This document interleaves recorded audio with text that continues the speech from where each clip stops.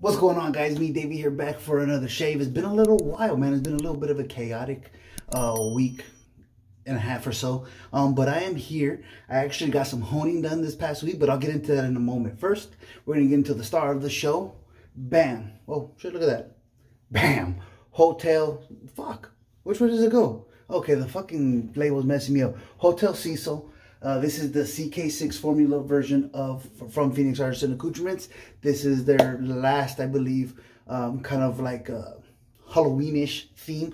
Hotel Cecil is a hotel here in Los Angeles on Skid Row that is known to be one of the most haunted places in the world. So a lot of crazy shit goes on right there, and yeah, Douglas decided to base this soap off of an old vintage aftershave, Burmese shave. Long story short, this is going to be old school spicy with a real powdery note up front, which I love powdery. To this day, I love baby powder. I don't have much of a use for it, but I love baby powder. I love powdery scents, something like tobacco. I've always described it as a manly baby powder, which is one of my favorite scents in all of wet shaving. So, hold up. And it actually comes with some extras. Give me a second. So, Douglas, I am back, obviously. So, Douglas puts a lot of thought into the background and story to a lot of his soaps. And, of course, Hotel Cecil was no different. He actually put in a little extra work that I was even surprised. Bam. Here's one of the items that come. If you're one of the first 50 to 100. I can't remember what amount he said. If you watch Real Talk, he said it on there. But he actually wrote a story integrating the lore of Hotel Cecil. So he actually wrote his own original story with it. That'll come with the first set. So if you're interested in buying this, make sure you get it as soon as it's released. Also, a nice little cool souvenir.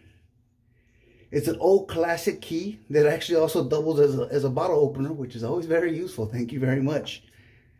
And it has the Hotel Cecil tag, room number, the whole deal. The address of the hotel. It's just cool. It's a really cool little... And I usually don't care about the extras. But I do appreciate the thought that went into these extras. This is actually going to go on my keychain. I love the look of these old school keys. I am have a thing for keychains. My keychains in high school was ridiculous. I'm a grown-up now, and I probably shouldn't have as many as I did back then, but I've always had a thing for keychains. So this is actually one of your extras, Douglas. If you're watching, there's actually going to be used. Not like the 55 door hangers that I have from you. But yeah, real cool key. I just love these old school key-looking things. Well, not key-looking things. This is a old school style key, and I just love the work and thought that comes behind it. The fact that he wrote a little mini book story, that kind of shows. So even though I'm not typically into that, Rocio loves haunted locations around the world, and she's actually going to read that book. So once again, probably for one of the first times ever, one of these many extras that can possibly come with the Phoenix release is going to be used. Rocio loves to read. She loves books. And again, this is a genre that she really enjoys. So Rocio's going to get a lot of use out of that book. And I really, really like the fucking key. It's stupid. I know it's a novel thing. Is it necessary? No, but I actually really, really enjoy that. Yeah, I don't know why. I have a thing for keys and keychains. It's odd. I know. It's not something, I don't really have an opportunity to talk about that much on here, but alas, here we are. So that's going to be that. And then today, I'm going to be doing actually a side-by-side comparison. This razor right here, I honed and I finished it on a 12K synthetic Naniwa Superstone. This one went through my normal progression through all the way to a cuticle. So just to see the differences, I wanted to see how much sharpness that the cuticle is possibly taken off of it. I want to see the differences in smoothness and all that good stuff. So it probably would be best to do something like this with razors that were identical or at least the same size. But at the end of the day, these are just stuff that I have laying around the house, and I don't have a bunch of the same shit laying around. It just doesn't happen. So we're going to get into it. Today I'm going to be using the Viking soaps brush hybrid. I have I'm starting to forget what knots I have in these brushes, damn it. I do believe this is the Hair Force 1. I'll have to look back at some of my posts on Instagram because I always tag who the damn knots are getting from, whether it be maggots or strike gold shave or whatever the case may be. So I don't necessarily have to talk too much about the performance. If you've used CK6, you know how good it is. If you don't like it, there's probably some underlying reasons why you don't like or use it. It is a little bit pricier. CK6 has a tendency to be about $24, which I don't talk too much about price unless things are outrageous. 25 bucks is my max that I will spend on soaps. Full disclosure, Douglas did send this to me. So, you know, just so you guys know, it's not like it would matter one way or the other. I rave about the CK6 formula. And just given the opportunity to have some of these, again, these extras were actually fun for me.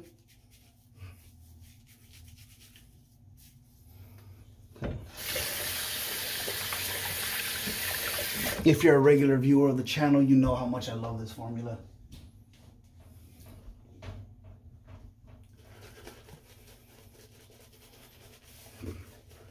I find it to be one of the easiest soaps in the industry to lather. And if you've used a bunch of different soaps, you kind of know what I mean by that. If you're newer, haven't used that many soaps, you probably won't get that really, but it's really not that big a deal. Just know it's a really good soap.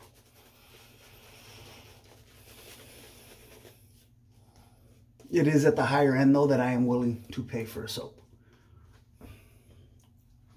Maybe nowadays, on the rare occasion, I might consider to get one of the releases from, like, Panificio Veracino. There's somebody I would consider getting, but even then, it'd be maybe once a year I might get something from them at close to $40 range.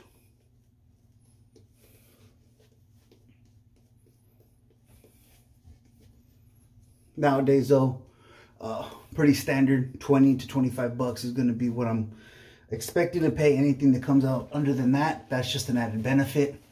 And it definitely brings some added value. And I'll definitely highlight soaps or like really express the great value of them, especially if they're giving more ounces. Like if you got like a 6-ounce soap, something like Moon soaps, you know how much I love Moon soaps. They're at that $20 range and they give you 6 ounces. So great value, especially if you're somebody that doesn't keep a large amount of soaps. Realistically, I could get 2-ounce soaps and they'll last me forever because I rotate so much new items in. Now I really feel like I'm getting boned at that point if I'm buying 2 ounces of soap for this price, which I have a soap in here somewhere that I got from the razor company. That soap is really shafting you right there, but that's more my fault because I didn't actually notice that it was such a little amount. Because industry standard is minimum 4 ounces. Now you will find the occasional outliers out there, but it's not very common. So I don't usually pay attention to the ounces for the price. So on this right side, I'm first going to start off with the Spartacus. I actually got this razor at a flea market. It's a little beat up. It's at a flea market. What did you expect? What could you expect? But I got it for 10 bucks. 7/8 razor, modern production, Tears of Sard. Just really cool for $10. Cleaned it up a little bit, cleaned up some of the rust. And I'm probably gonna sell this. Hold on. Somebody's calling me that I don't know who they are. Sorry about that. I apologize. I kind of got stuck there. I'll probably be sending it to my homie Ed Munoz. He actually already said that he's interested in it. So I'll probably send this over to him after I get a couple uses and test out this edge. Oh.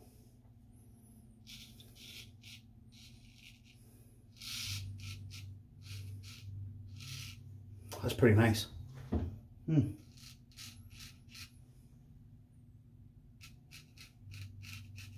So the last time I tried an edge that I finished on a 12K, it was much rougher than what I already feel on this. And I was just less experienced.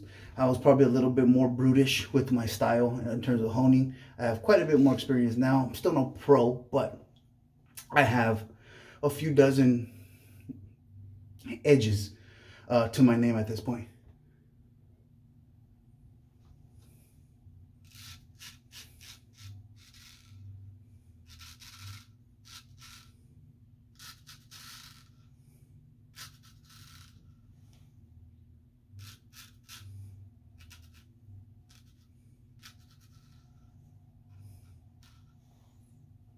go. So not the sharpest. I think I still gotta go back. I think I might go back with this on the 5K, get it a little bit. It's not uncomfortable at all, but I think it's lacking some sharpness, and I'm trying to have a much shorter process in terms of my honing. I think I was doing a lot of over honing, and I think that could have also been taken away from sharpness. So I think that one actually may need a little bit more work, but it's definitely not uncomfortable. Now we'll go on to the one where I finished on the caudicle.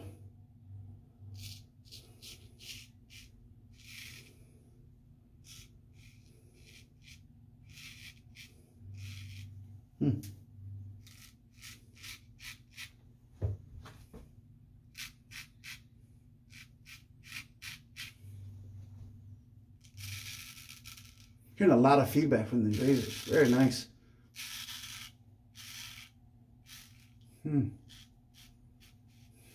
Interesting enough, this is the caudicle one, and I think I may have a sharper edge on this one.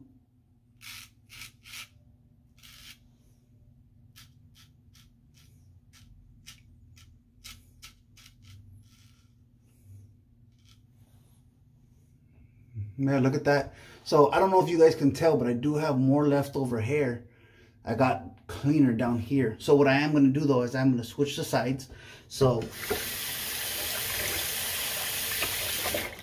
the 7/8 razor on the 12K is going to get this side.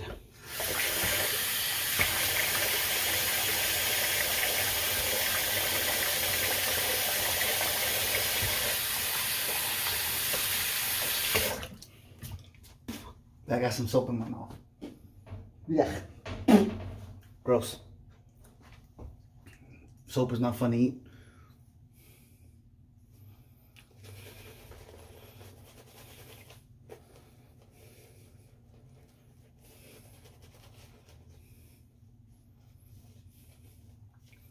There we go.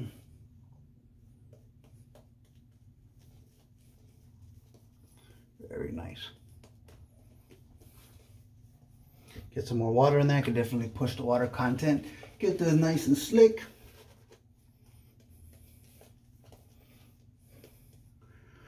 So, shout out to my boy Junior, the dude is shaving. He actually tried tobacco for the very first time a couple days ago and loved it. Loved the scent, loved the performance. Tobacco is an old school classic. It is amazing. Like I mentioned earlier in the video, because it has that manly baby powder, which is supposed to be, I guess it's supposed to be like green tobacco, so to speak.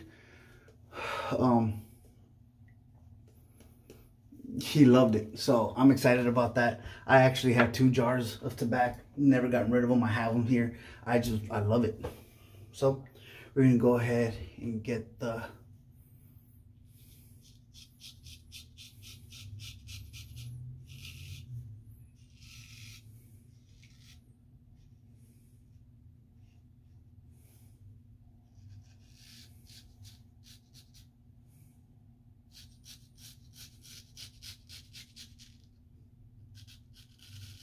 It's definitely sharp enough. It's definitely sharp enough. It's getting the job done.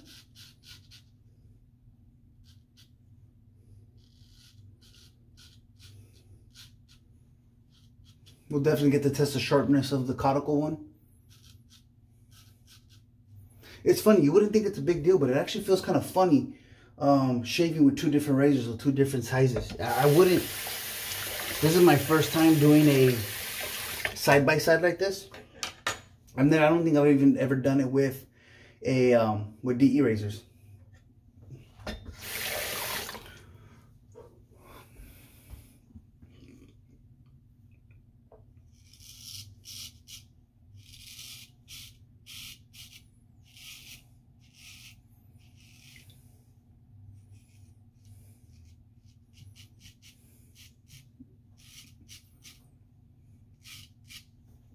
One thing about these German razors, I feel the steel's quite a bit,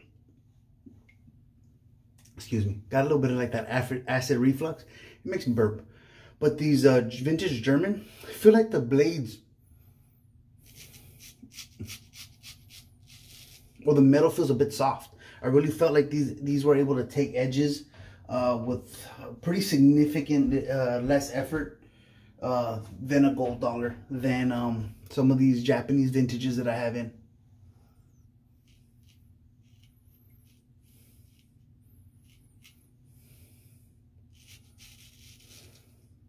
And I don't mean that to say like as if it's cheap metal. It's just the Rockwell hardness of it's probably a little bit lower than some of the other ones.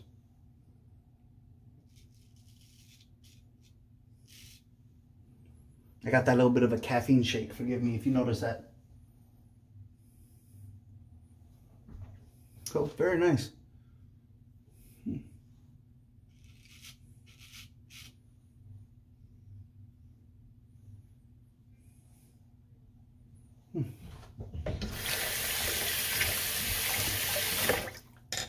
Very nice. Go ahead and rinse this.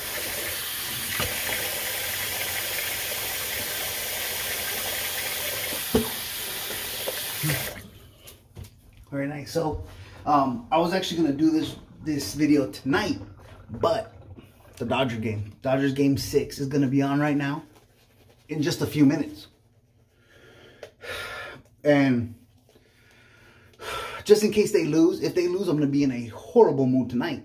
That means once again, no video will get done. So I'm like, I better get this in beforehand, even if possibly I miss a couple things going on in the first inning.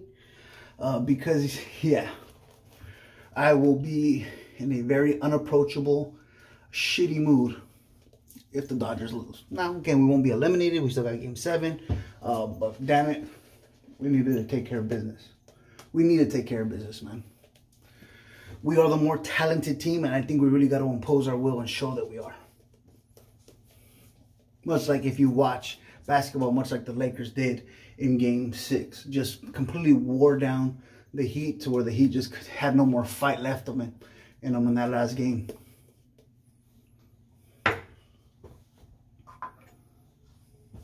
That's what we got to do here.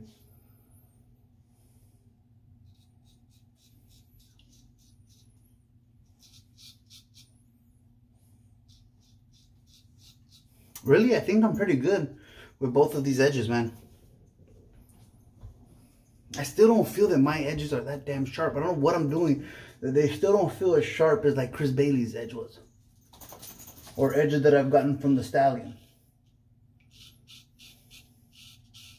Feel good though. Even this 12K one is pretty damn comfortable.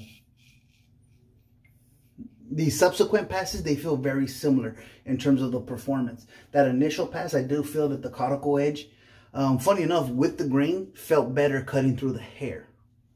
So, I don't know what exactly that means, but the subsequent passes have been pretty damn similar.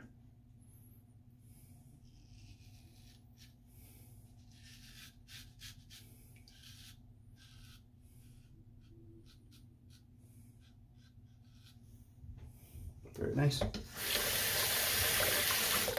And the bevel,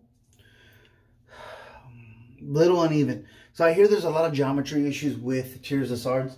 I know Anthony said it. I know I think Ray Pope even said it when we were on a live chat. I was honing this with Ray and a few other guys on the chat. And they said that, yeah, Tears of Sards has a tendency to have some geometry issues. So an uneven bevel is probably not too outrageous, but it is nice. It's tight, reasonably thin. So that's cool. This vintage one actually has a pretty damn even bevel all the way through. I have a tendency, and this is something I'm seeing in the razors that I hone, to get a little heavy-handed towards the tip, and those bevels seem to be a little bit bigger. That could potentially be a problem. If I hone a razor a lot of times, I could create a smile in it. I kind of like smiling blades, but that's not how they're intended to be, so I got to figure out how to fix that in terms of the pressure that I'm using.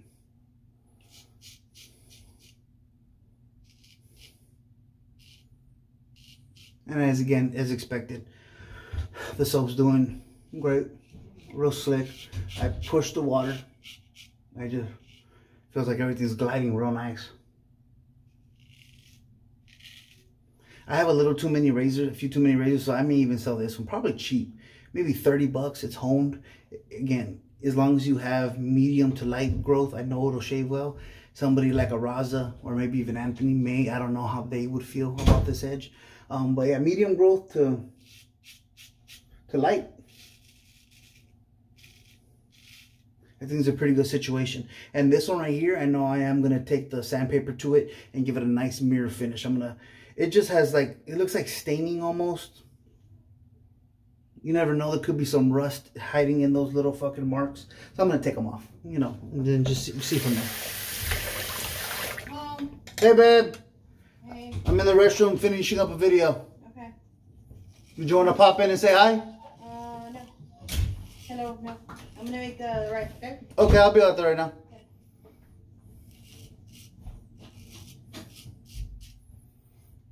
There we go. Looks pretty good. Looks pretty good.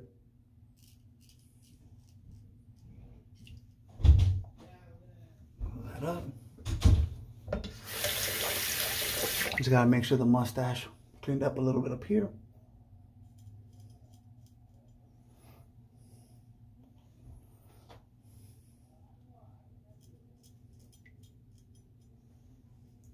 There we go. Cool. Probably not perfect, but hey, pretty good, pretty good. All in all, well, actually, I'm gonna go ahead and rinse off, and then we'll go ahead and get into final thoughts on the whole situation here. All right, I am back. I'm going to dry off with the Greg McDonald towel. I've been noticing my shaves, usually the shaving portion is probably 10 to 12 minutes long. I know Anthony Esposito mentioned in his video that people make 20-minute shave videos because he gets his done through 10. I would hope that, and again, I don't think he was directing that towards me or anybody in particular, but a lot of us do. We're usually in that 20, anywhere between 20 and 30 minutes. I try to stay at the lower end of 20, but I would hope that the talking brings some value and entertainment. If you guys have been with me for years, maybe you're invested a little bit in my life, so I usually give you guys a little insight what's going on, and I try to walk you through what's going on with the product. So I hope you guys find value in that. But those edges, really happy with them. Again, I would still love to be a little bit sharper, and I think I'm going to start emailing Dr. Matt, see what recommendations, and I'll be probably message Doug Bear as well, because they're both comfortable. They're both very comfortable. I think the cuticle edged out the synthetic edge a little bit in terms of my preferences, but not much at all. If it wasn't for just wanting to practice, I probably wouldn't rehome these, but since I'm practicing still, I'll probably kill the edges and go again. But you know, we'll see how that goes. Hotel Cecil, if you like old school spicy and powdery, that's going to give you everything that you want and need right there. I'm going to go ahead and get the aftershave on. Here's the Inspector for Nicola's aftershave hour. I gotta get these damn seal off. God damn it. Huh. Bam. Look at that. The key already came in handy, baby. So I'm going to get some of that on. And there we go. So, hey guys, if you made it to this part of the video, you know how much I appreciate you. The world's still crazy, man. Election day is coming soon, and guys, treat each other right. No matter who wins, whether it's Biden or Trump, we still got to live amongst each other. We still got to be able to have conversations and work things out. Stop using this damn election as an excuse to be an asshole all the time. We don't need that. So thank you guys. Stay safe, stay healthy, and I'll catch you on the next shave.